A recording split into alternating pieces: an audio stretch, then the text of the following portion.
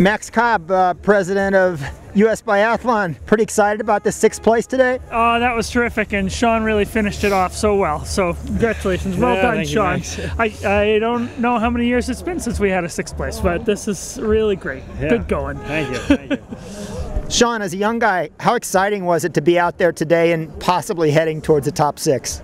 Well, actually last year Lowell tagged me in a podium position this relay, so I don't know, it's just in my head something, you know, I know that our team can really put it together here, so I was just out for the fight, really. Battling with Germany at some point, is that like hard to believe? In a way, it's fun though, because the fans are so loud on the loops, and you know, they're right there in front of you, and it was just the atmosphere of biathlon was really out in force tonight. What do you think about Lowell's first leg? Was he pretty awesome?